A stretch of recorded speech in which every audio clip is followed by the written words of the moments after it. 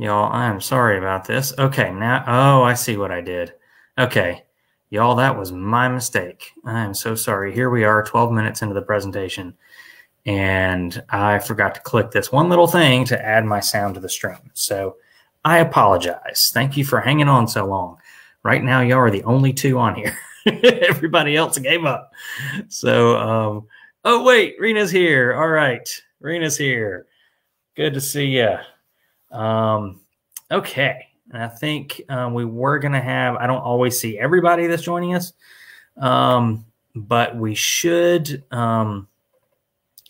Right now, there is, all right, we're live on St. Mark's and Wildwood and several other Facebook pages. So, okay, we got a lot to go over today. So we are 4 minutes behind, and we're going to run into it, guys. So, I've gone ahead and gotten the slideshow started. I'm doing this in my office since, well, not that you guys care because you're all on the internet, but I'm doing this in my office since we don't have anybody in person today. So we're going to run through this, and I'm using a slightly different setup since I'm only doing this here in my office. So that's some of why I think I didn't quite have things set up, because I'm not used to doing it this way. But I think I've got it now. So we should be able to rock and roll. All right, let's begin. And we're going to move to the next slide. So welcome, everyone. And we're going to start with prayer. So if you could please pray with me as we start. Awesome and living God, we are yours. We pray that this time of sharing and learning moves us to more faithful obedience to your call for justice and mercy. In the name of Jesus the Christ, we pray. Amen. All right, we've got some key verses. These are kind of some central themes that we are continuing, but are especially emphasized in this part of Revelation. And here it is. So Revelation 12:11 to 12a. Now, when there's an A on the verse, that just means it's the first part of that verse. So, but they have conquered him by the blood of the Lamb and the word of their testimony, for they did not cling to life, even in the face of death. And the him, by the way, that they conquered is the dragon. For they did not cling to life, even in the face of death. Rejoice then, you heavens, and those that dwell in them. The next verse is Revelation 14:13. It's one of our Beatitudes from Revelation. And it says, I heard a voice from heaven saying, write this, blessed are the dead who from now on die in the Lord. Yes, says the Spirit, they will rest from their labors, for their deeds follow them. Okay, so let's go ahead and go into the video. We're going to just dive right into it here. And I am going to have to switch screens here. I only have one screen that I'm running. I usually have two. I've got the TV in the fellowship hall and my laptop. Today I only have one, so it's going to be a little more clunky. It's not going to look near as fancy schmancy, but here we go.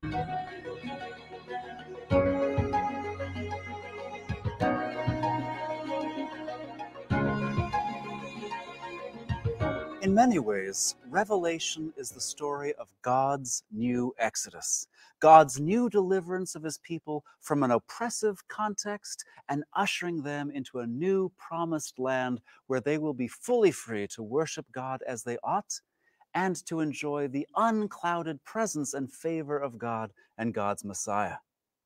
In the previous lesson, we witnessed the sealing of the people of God for their protection from the punishments that God would send forth upon the land.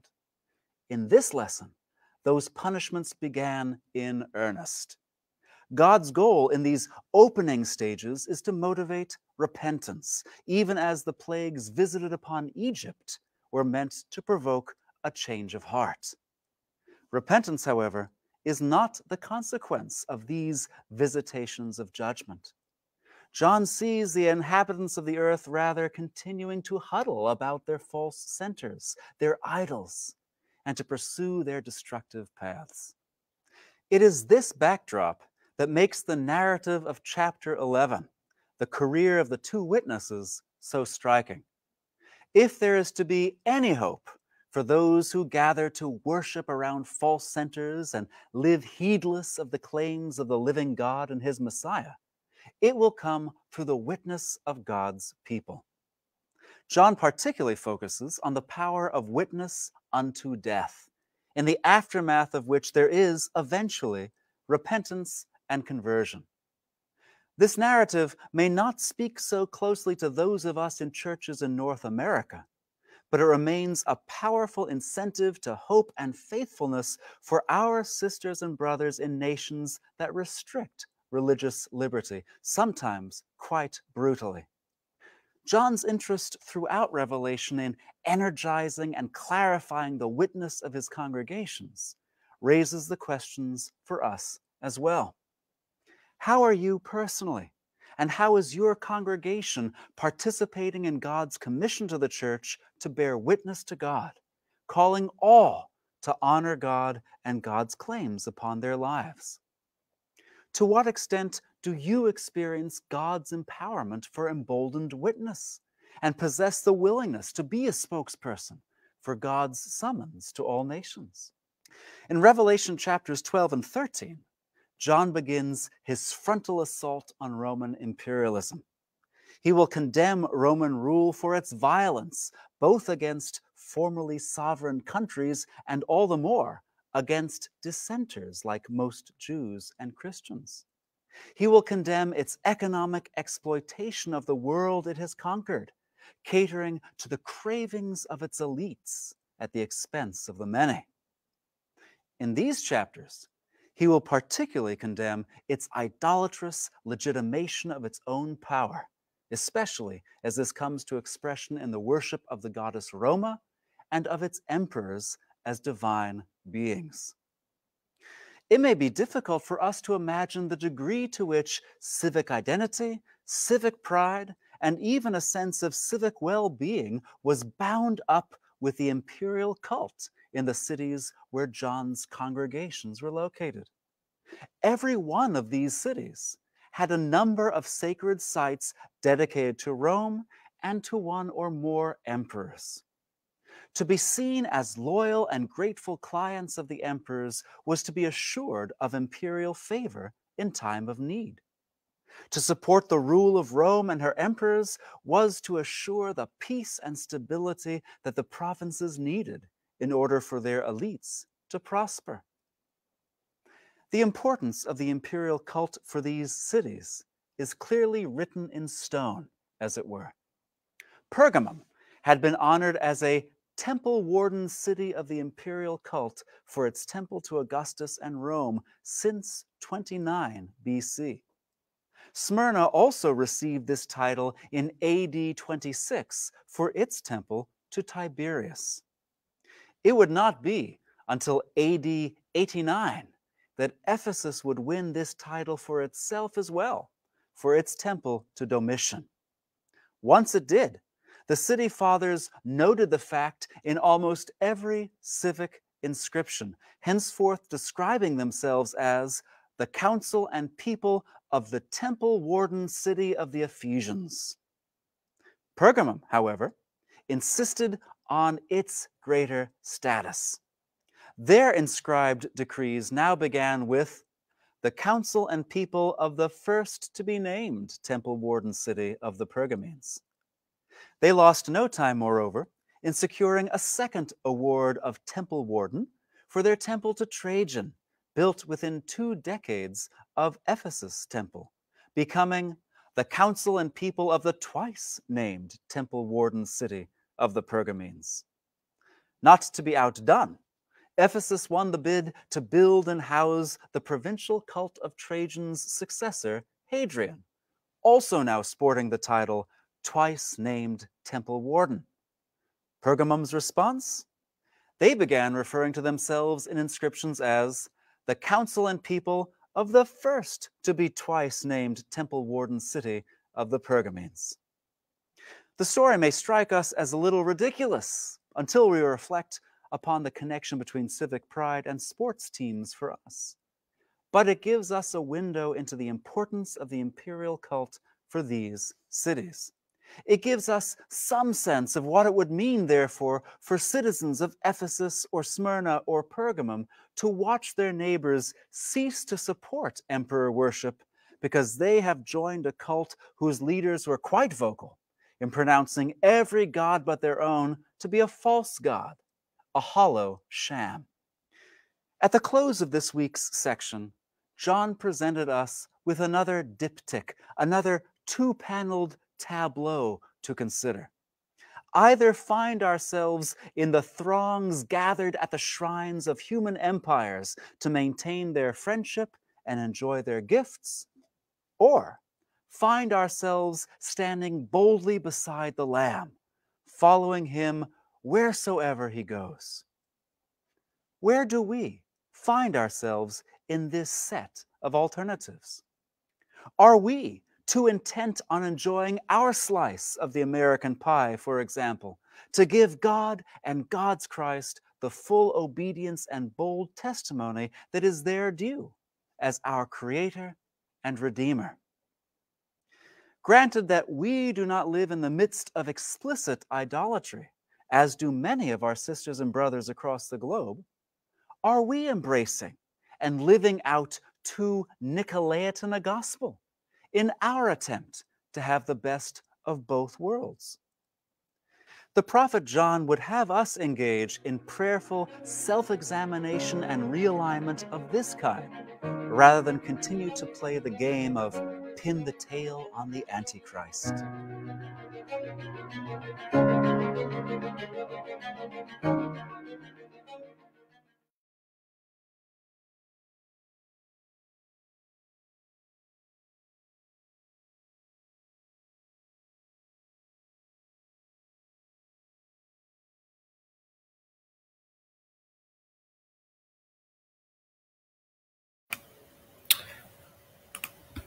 All right. Welcome back, everybody. I thought that little story about the two different cities fighting over temple status was pretty funny, and I think it gives you an idea for the world that John is writing into here. And yes, if you read the passages for this week, this is the week where we talk about the Antichrist, and this is kind of the one where everybody wants to talk about the Antichrist and know what that number means and all that kind of stuff. But in reality, that might not be the most important thing. So let's go back to our slideshow, and I will apologize again. I cannot see your comments if you do make them unless I switch screens, since I'm working off of one screen here. So I'm just going to go through the slideshow today and go in through, just kind of give the presentation, and then I will check back in when it's question time to see what any of the questions are. So as we're going through, if you do have questions, feel free to ask them, and I will, as I'm rolling back, get to them. So these key questions are some things that you heard Dr. De Silva bring up, and it's also some general questions that our study guide asks us to consider. So, so first of all, what is the importance of Christian witness in our own time? How do Christians bear witness to God and Jesus' lordship today? Of course, it looks a little different. You know, we don't have temples to our president. We don't have places to specifically worship other gods, and we don't have those things. But we do have things that are probably pretty analogous to this even today. But even without those, how do Christians bear witness to God and Jesus' lordship today? And then this is kind of a personal question. How are you participating in God's commission to the church to bear witness to Christ? So those are some things to consider as we're going through. There are more sheets of questions too. So the next question, what sites in our own society might be considered shrines of human empires, even though we do not formally worship gods there? What are other sites of worship, whether they're civic or recreational? I can tell you from my own personal experience, I went to college at the University of Alabama, and my roommate actually, for his religion class, wrote a whole paper, and it was kind of sort of like a end of grad, like a bachelor thesis on Alabama football as a religion. If you don't follow college football, the University of Alabama is kind of like one of the high holy sites, or the team is one of those legendary teams with legendary coaches and historic wins and runs of championships. And our stadium there at the University of Alabama, Bryant-Denny Stadium, especially here in recent years, as we have had a coach that is winning a whole lot of championships and winning a whole lot of games, the stadium and the grounds around the stadium have been changed to be more extravagant and more celebratory of Alabama football.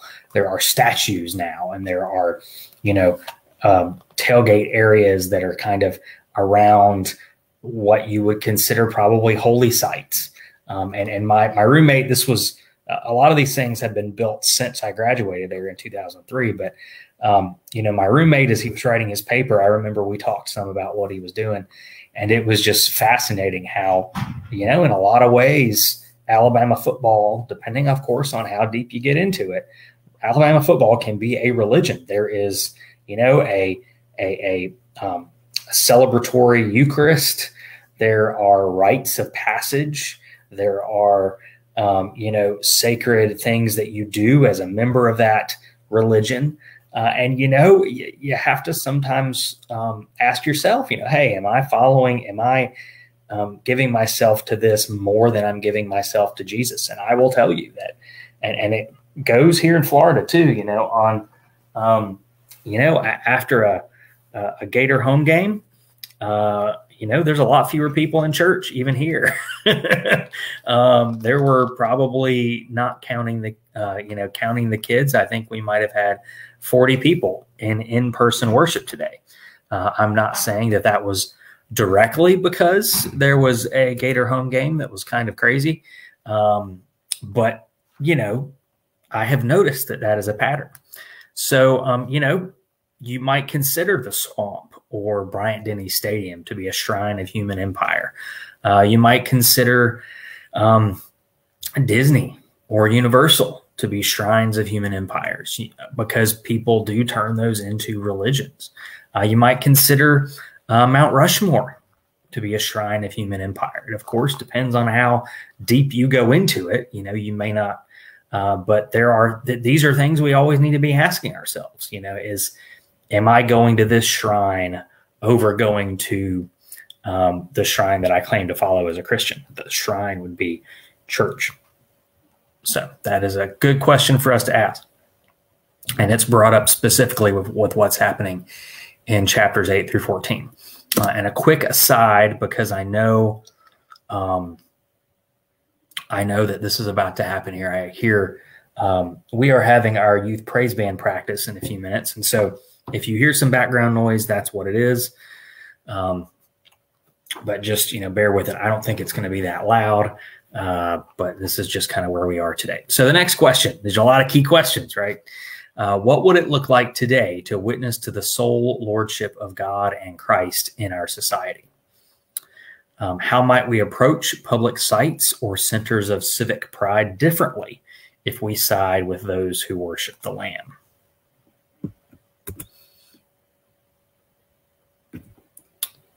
All right.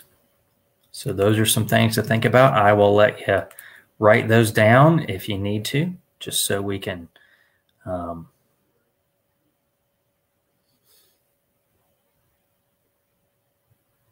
Okay. So we get to the 7 trumpets. We've had 7 seals. We had those last week. 7 seals that were opened in that scroll of judgment. Now we have 7 trumpets.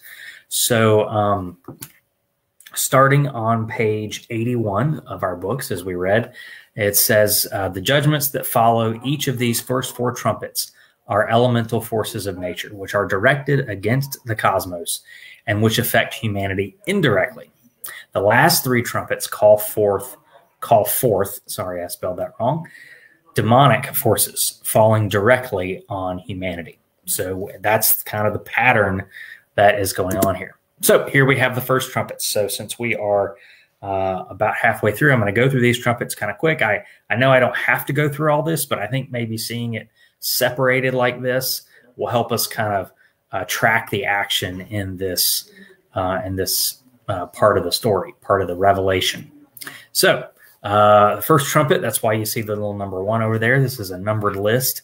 The first angel blew his trumpet. There was hail and fire mixed with blood, and 1/3 of the earth was burned up, and 1/3 of the trees were burned up, and all green grass was burned up.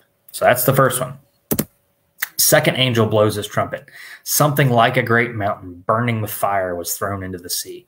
1/3 of the sea became blood, 1/3 of the living creatures in the sea died, and 1/3 of the ships were destroyed. Third angel blows his trumpet. A great star falls from heaven, blazing like a torch, and it falls on 1/3 of the rivers and on the springs of water. The name of the star is wormwood. 1/3 of the waters became wormwood. Many died from the waters because it was made bitter. Fourth trumpet, 1/3 of the sun was struck, 1/3 of the moon, 1/3 of the stars, so that 1/3 of their light was darkened. 1/3 of the day was kept from shining, and likewise the night. And now, after the 4 trumpets, remember, this is just like last week. There's a pattern of 4 as a unit, and then there's an interlude, and then the next 2. So this interlude is this eagle crying with a loud voice as it flies in the sky, or as they would have said, mid-heaven. That's how you would have said it in Greek. Woe, woe, woe to the inhabitants of the earth at the blasts of the other trumpets that the 3 angels are about to blow. So then we have those other 3 trumpets. We've got swarms of locusts. This is also, we're told, the first woe. And John kind of is emphasizing specific things within these lists of climatic events as woes. So these swarms of locusts, and he describes them in very otherworldly terms. But that's the first woe. They come out of the pit. Now, these locusts, it's interesting enough, don't attack crops, which is what locusts would normally do. They're swarming all over the earth, John tells us.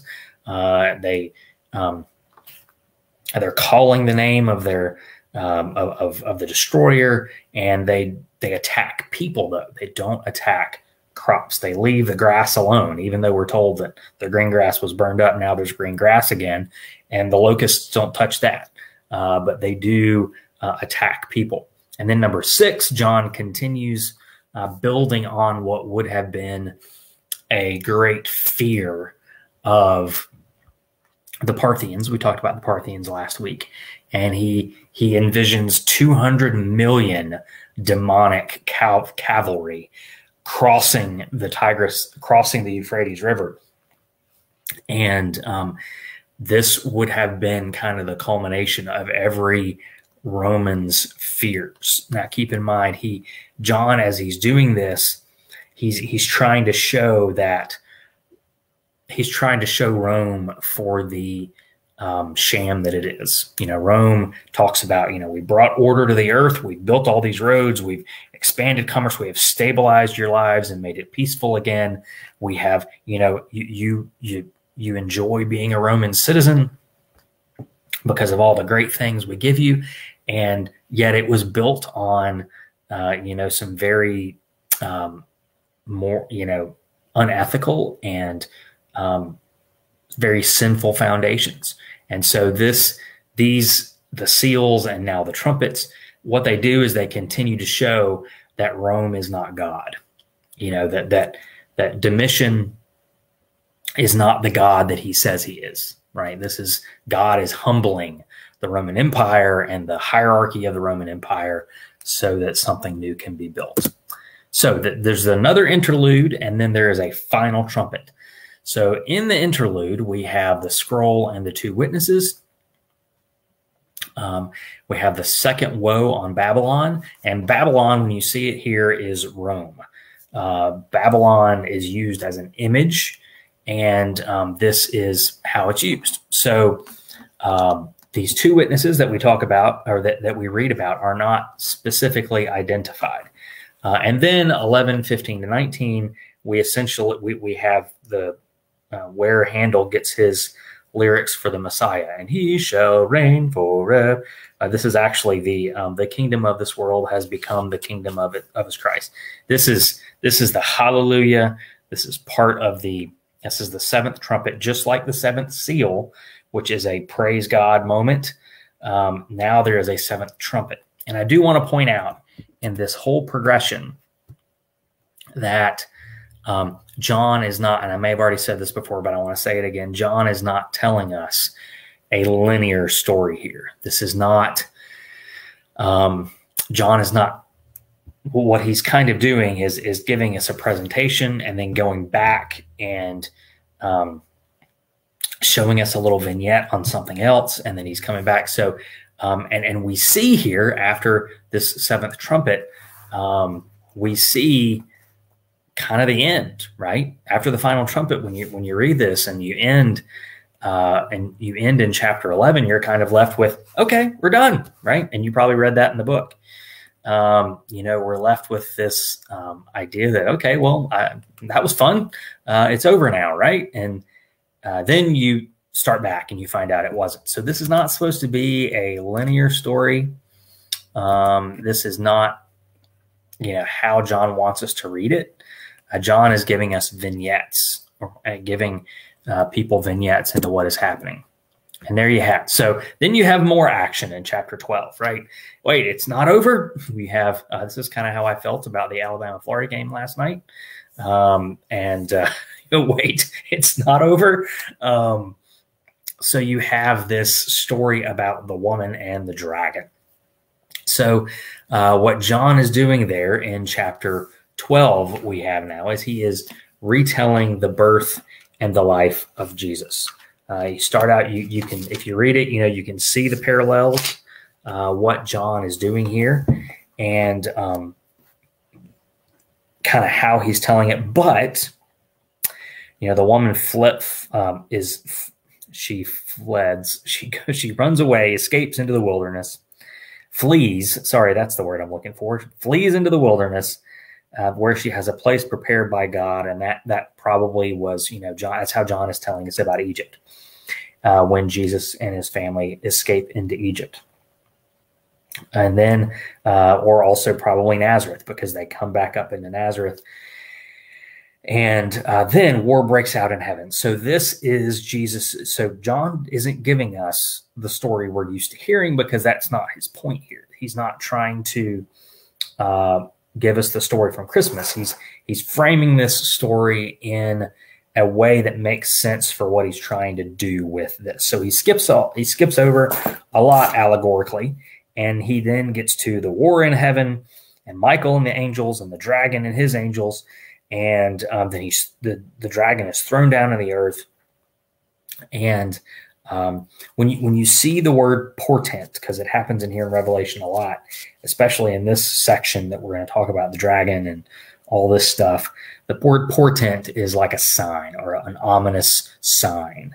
And so that's how you can see it. It's kind of a vision, a sign, and that's how that word is used. It's not a word we use all that much, but it is important here because it's used a lot. So the woman and the dragon is a retelling of the birth and life of Christ. And the way that you can see is, in verses 7 through 9, is the war in heaven when Michael and his angels and the dragon, this is this nasty civil war in heaven. What that is that's Jesus's life.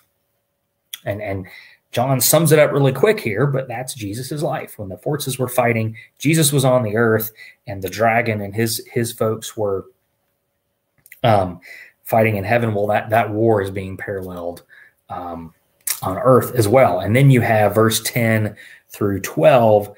This is Easter. And for those of you that were in church, you heard me talk about this. But this is Easter, when the victory happens. So there's Good Friday, when the war between evil and good is fought. Evil thinks it has won, and then boom. And then there's a resurrection, and there's victory. And then now have come the salvation and power of the kingdom of God. And so we move on from there. So next we have the counterfeit Trinity. Now you see this pattern of three. You've got, but I want to make sure I say this because John is not thinking these thoughts because they haven't been historically thought yet.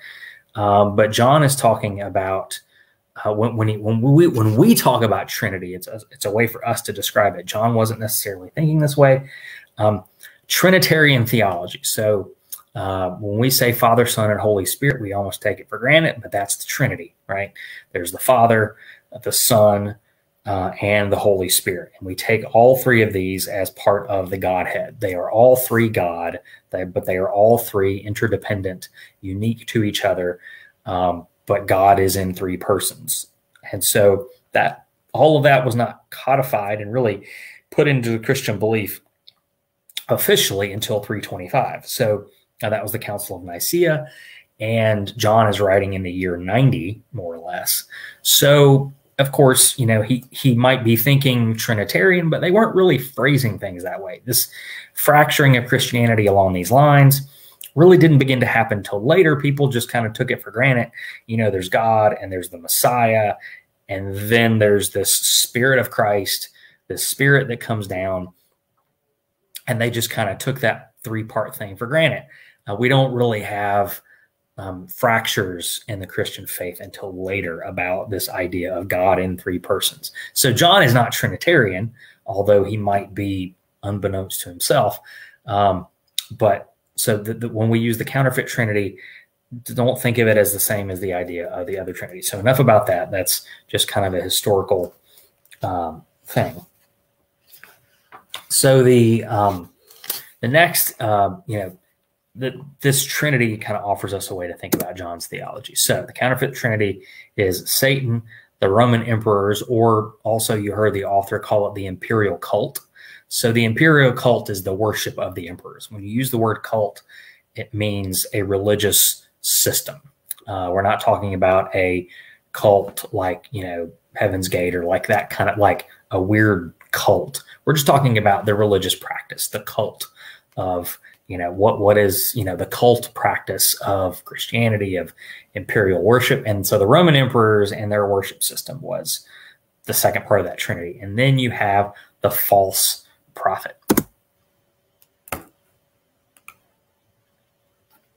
All right, so moving on, we have the mark of the beast. And so this is part of our reading. It is part of what you see, what people cannot buy or sell. And this is what the mark of the beast is. It is the emperor's mark on the Roman coins. And yes, it does say that there, people are sealed on their forehead and on their, and that is a common, that description is a common Old Testament way of saying that it would be super obvious, as to who was bearing the mark or not. And it was, because in your hand, you had these coins. And, no, it was not on the forehead. They didn't have coins embedded in foreheads as far as we know, but it was obvious on who was who. So think about it. If you're a Christian in these days and you are resisting worshiping the emperor, you're not going to the temple to worship the emperor. You are not, and this is specifically in John's day, the Emperor Domitian here we're talking about. Just think about how you would feel about using coins that are inscribed with this human pretending to be a god that is supposed to be worshipped. And so, and these coins specifically, you can look at, and you can read. If you don't have to read Latin to see, we have around the coin on the left, there is, if you see the word kind of starting at 12 o'clock and going over to about 3 o'clock, it says Domitian. And this were coins inscribed with his image. And of course, Jesus in the Gospels, he says, render unto Caesar's what is Caesar's and render unto God's what is God's. But that was before really emperors were deifying themselves. And so, you know, John knows that it's always been kind of in the background that emperors were supposed to be divine and since Augustus. But Domitian really, just like Nero did before him, Domitian really, really juices up the emperor worship. And so that is a large part of why Christians began to see this as not just this background thing that we don't really have to worry about, but all of a sudden now you have to worship. And it's all the way down to the coins that you use. You have to worship. And so imagine if you're a Christian, what do you do? You've got to just barter, right? I mean, you know, you are economically cut out of so much if, you know, you don't want to participate in the Roman economic system that's built on deifying the emperor and putting his mark on coins and talking about how holy and divine he is. And that's what a lot of these coins said. And on the back, on the coin on the right, which was the back of it, you had the goddess Roma, who was a personification of the city of Rome. And so the male god was the emperor and the female god was Roma. And the marriage of those two is what made the emperor cult what it was. And so, you know, the great city and the holy emperor. So there we have that. All right, so fun with numbers. You've all been waiting for this, I imagine. What's the number of the beast, right? This, you know, or the number of the Antichrist. And so this is, we start here in, I'm sorry, I'm still looking for it here.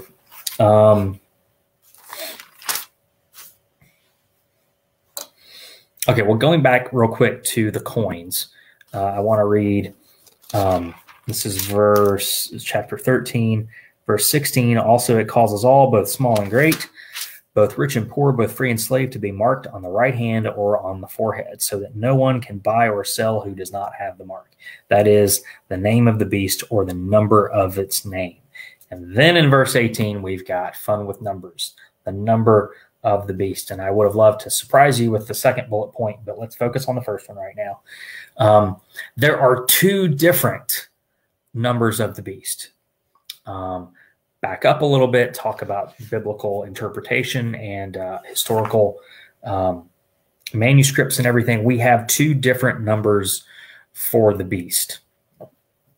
In some, and you see here in verse 18 of chapter 13, the number of a person, its number is 666.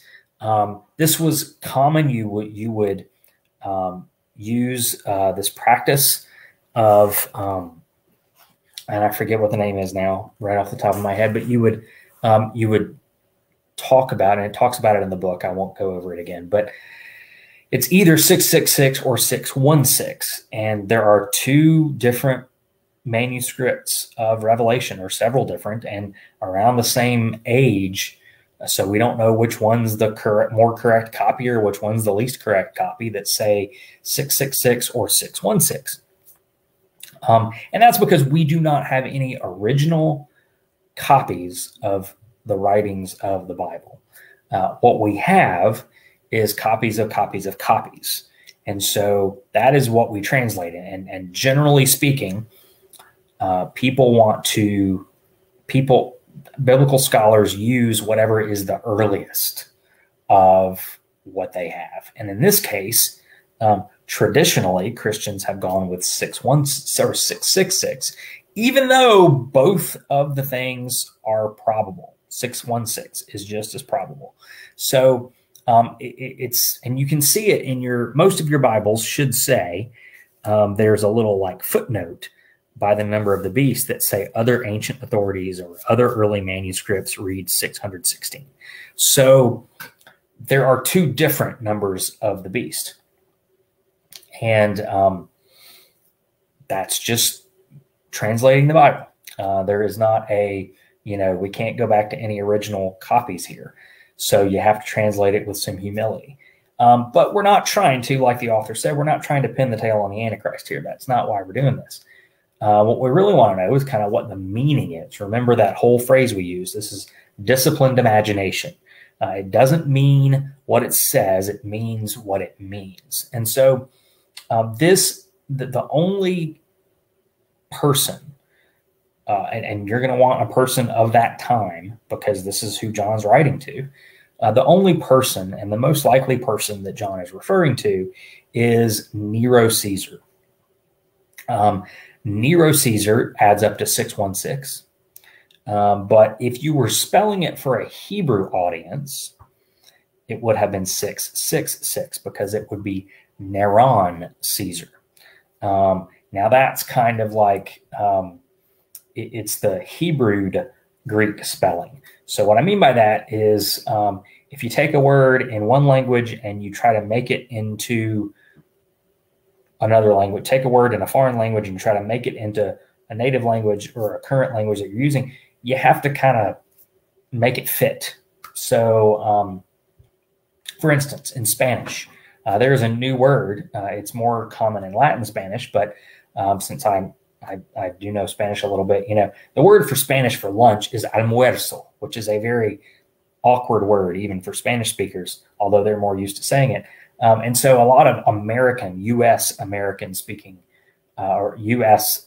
American Spanish speakers have begun saying a word for lunch that is a transliteration, a Spanish spelling of an English word. They'll say lonche, right? Lonche is lunch. And they've taken that word from English and they have used it as Spanish. And so they'll be talking about it as, let's go to lunch.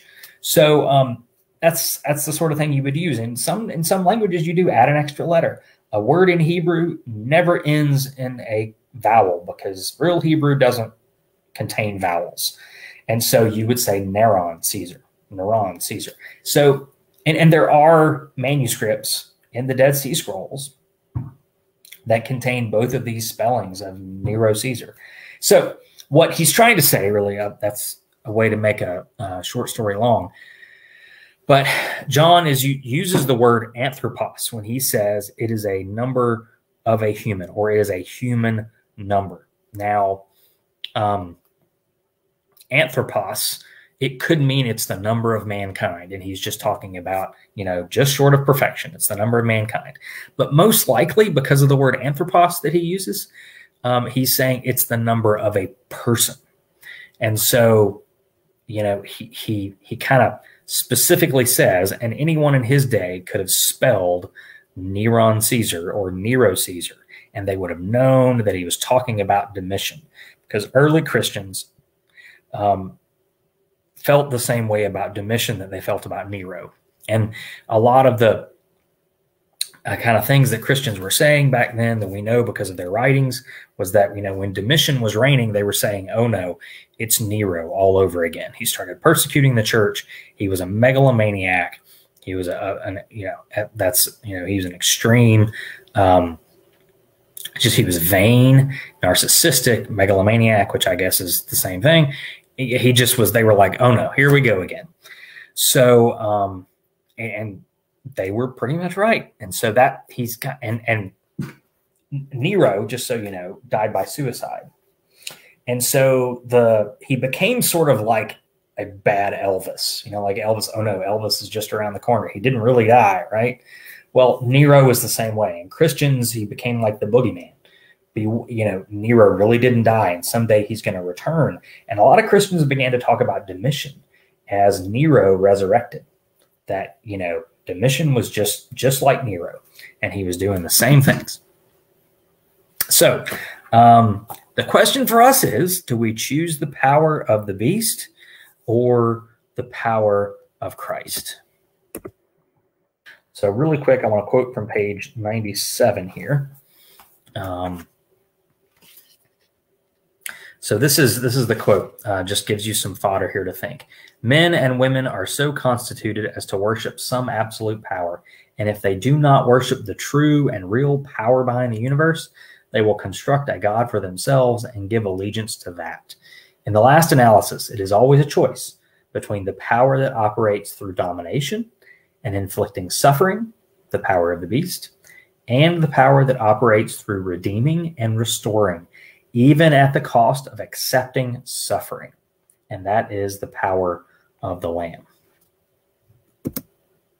So let's go back to those early questions.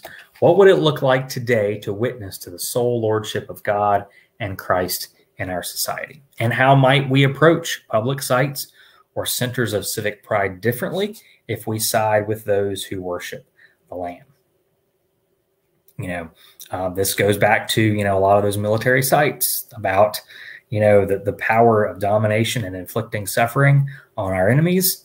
How do we view those if we're people who believe and prioritize the power that operates through redeeming and restoring? How do we view those? Probably different than somebody who does not have that point of view. Although, if we're not careful, things can get a little muddled, and we become Christians who glorify a muscular Christ who operates through domination. And that's not a good thing. There's a lot of that lately in Christianity.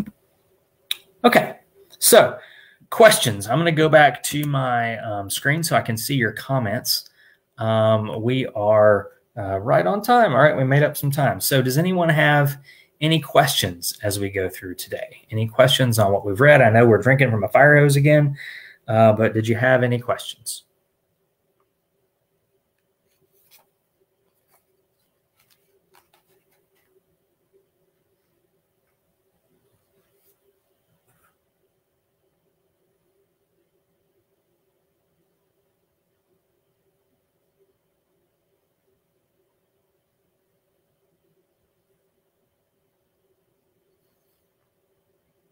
All right. And so this truly, John is giving us this kind of great cosmic, this great vignette into what is the true power that we should anchor our lives in. What is the true power that we should dig ourselves into?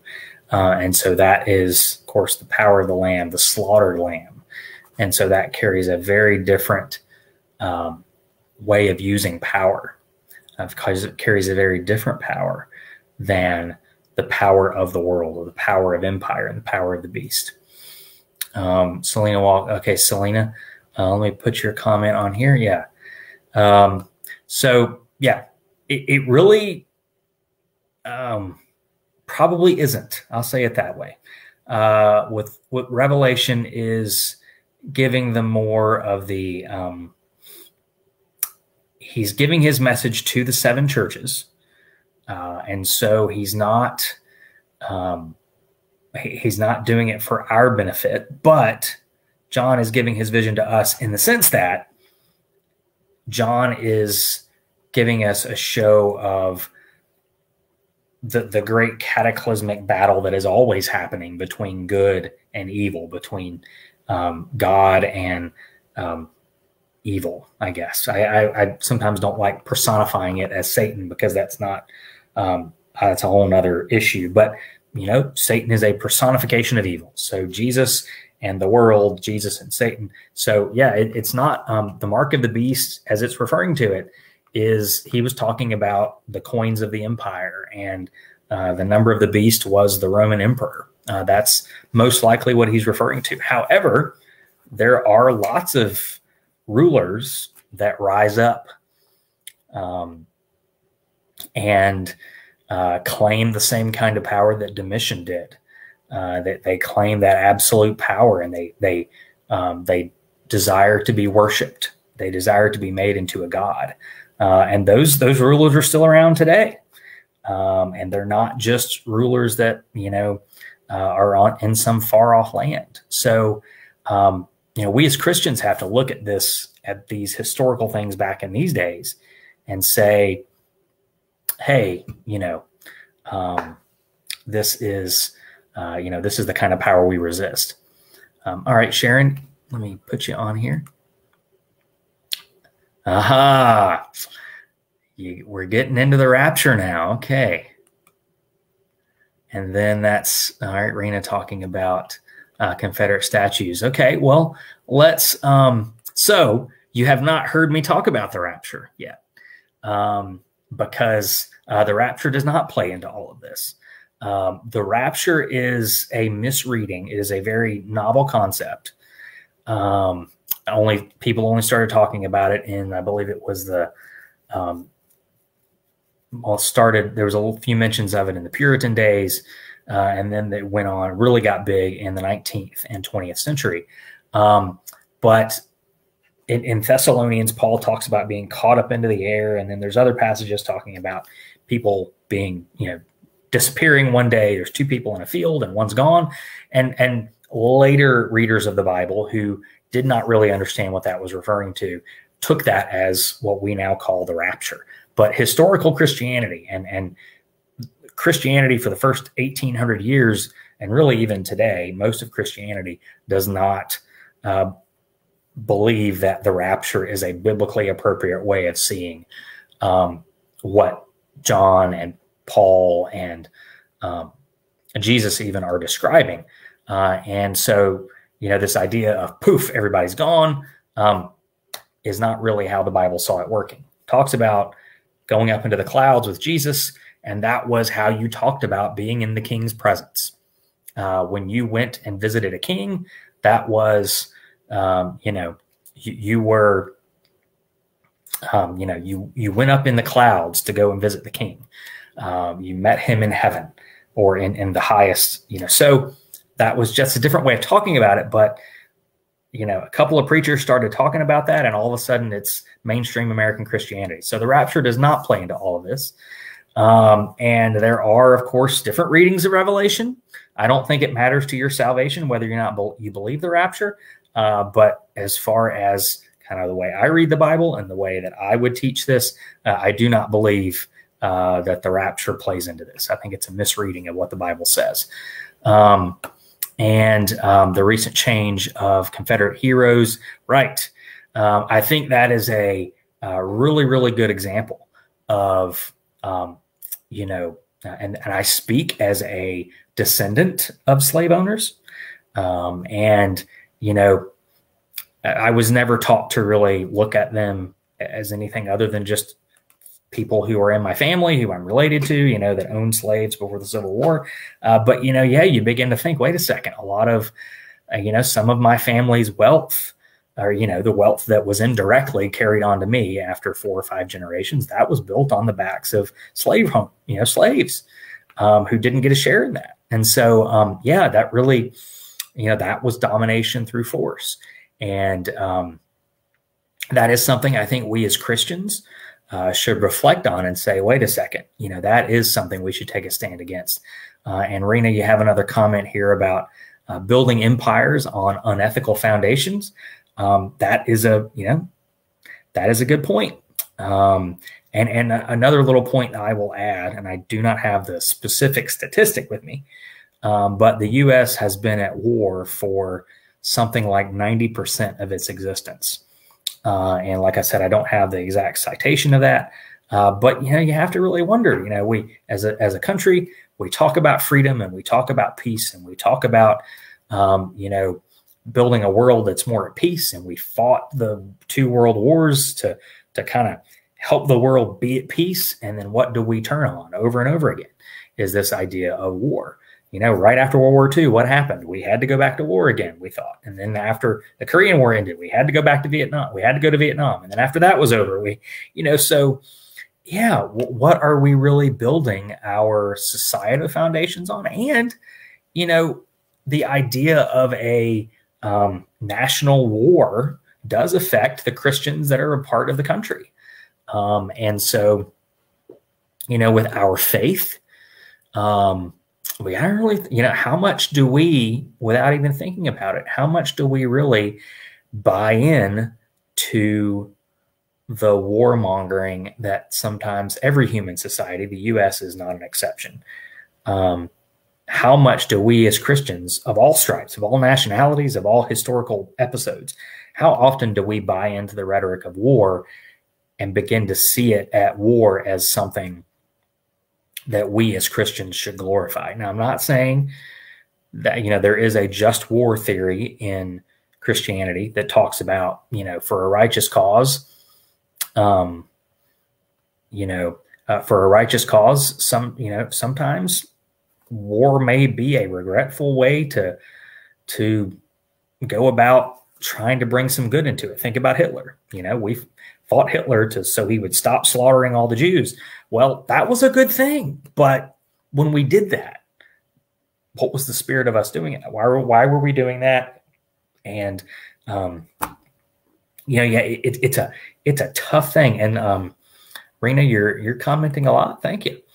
Shrines of human empires, the huge cathedrals and churches honor God. That is always a good question.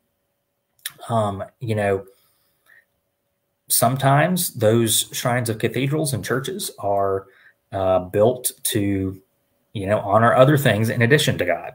But I know there's also a different side to the cathedrals, huge churches and everything. Cathedrals specifically, they were built to try to lift your eyes and give you this sense of being in a heavenly place. So that, some of these massive cathedrals in Europe, that is part of what they do. But, large churches, there are large churches, I'm sure, that do honor God and do great jobs and great work. And then there are other ones that are all about building themselves bigger and bigger. And that's really what they exist to do, self-perpetuate instead of actually honor God. And some dictatorships do demand worship. You have to mind your P's and Q's and honor them. And, there aren't, it has gone out of style a little bit to be worshiped as a leader. There are very few countries that actually, that the ruler is divine. But there are certain things that people can be forced to do that are directly against their convictions as a Christian. They're directly against their Christian faith, and they do them, and they are forced in some sort of way, or they are in danger of being forced to do them because they live in a country that doesn't operate by those Christian principles. There's a lot of gray in what we're talking about. There are certain things that are black and white, but there is a whole lot of gray. And I think we have to really watch as Christians and be aware, always be aware, that the,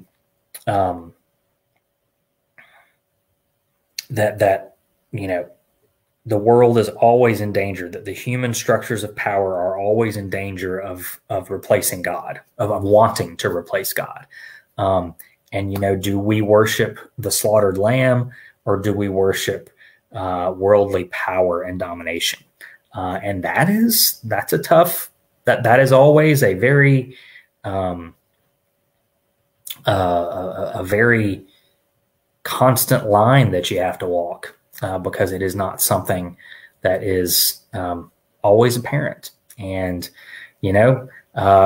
going back a little bit to the U.S. and the treatment of slaves and indigenous people, we're here, right? And we can't say, all right, we're just going to give all our land back to the Native Americans because we're here and this is our home too now. And, unfortunately, this was what was built for us. And so, but we can ask ourselves, all right, how can we honor the fact that we replaced them or we abused these people? How can we honor them and in a Christian sort of way?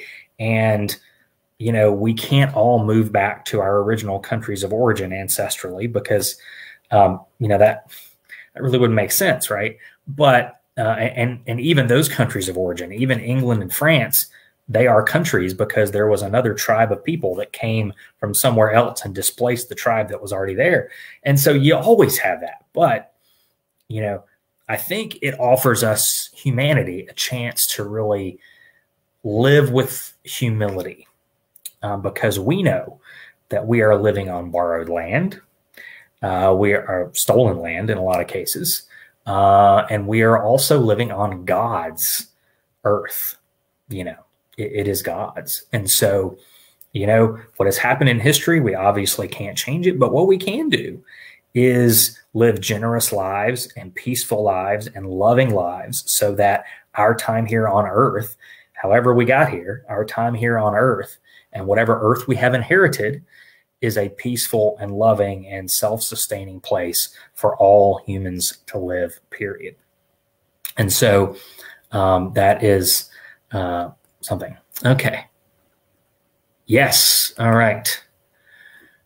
Rena, yeah, on page 93 in text, there's a reference to Psalm 2:9, ruling with an iron hand. Yeah, it was easy to see the expectation of the Jewish people for a physically powerful Messiah. Right. Even they had fallen into that, and they were being oppressed. They were being ruled over by the Romans. And, oh my gosh, they wanted this Jesus to come in there and kick tail and take names and, that kind of thing. And you can understand that they would want that, right? That's only human. But yeah, that wouldn't have helped anything, would it have? Because they've tried that before. All of us have tried. Every society has tried that before, and it doesn't sustain itself. What does sustain itself and bless others is love and God's justice, not the justice we would substitute it for. So, thanks for the yes, Sharon. I appreciate it. And also going back even further to that, slaves and indigenous people comment, a lot of that was supported by Christianity. The way they read the Bible then, the way that several folks read the Bible, not John Wesley, but lots of other folks, the way they read the Bible was that, these darker skinned people, these primitive people were cursed. And so they were, that white people were created to rule, and that these darker skinned, more primitive people were created to be ruled over. And that was just the way God designed it. That they read their Bibles, and that's what they thought it said in a lot of cases. And that's what a lot of denominations taught. That's what a lot of churches taught their pastors to teach. And so it just perpetuated itself. And it took a long, long time for people to say, wait a minute, that's not really what it says. And even then, when people realized that wasn't what it says, it took even more courage. And a lot of people didn't have this much courage to say, wait, that's not what it says, and I need to do something about it. I need to, even for white folks, I need to give up some of my privileges so that these people that have been oppressed can have a fuller, more complete life. And that's, that's tough when we have to really see ourselves as part of the problem and part of see ourselves as the person God is calling to sacrifice so that others can be loved and be accepted. Yeah.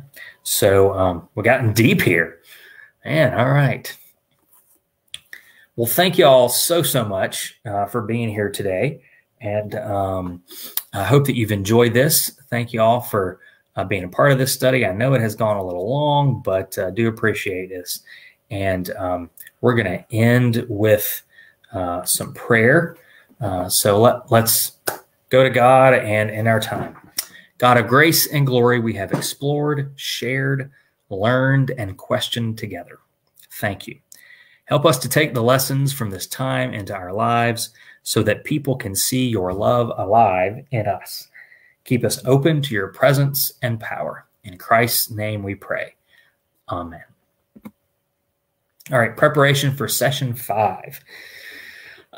Read chapters 9 and 10 in Breaking the Code. Those are the next 2 chapters we're going over. Read Revelation 14:6 to 18:24. And also consider an insight you'd like to share from the 4th and 5th Beatitudes of Revelation. Revelation 19:9 and 26 are the next 2 Beatitudes. So those kind of help to frame the mindset. Whenever the Bible is talking about blessed is da-da-da-da-da, they're saying these are the people that are doing it right. Follow them. They are blessed. So when you read that, that's kind of a message to pay attention. And thank you so much again for being here and being a part of this. And I hope you have a blessed week. And I will see you guys later.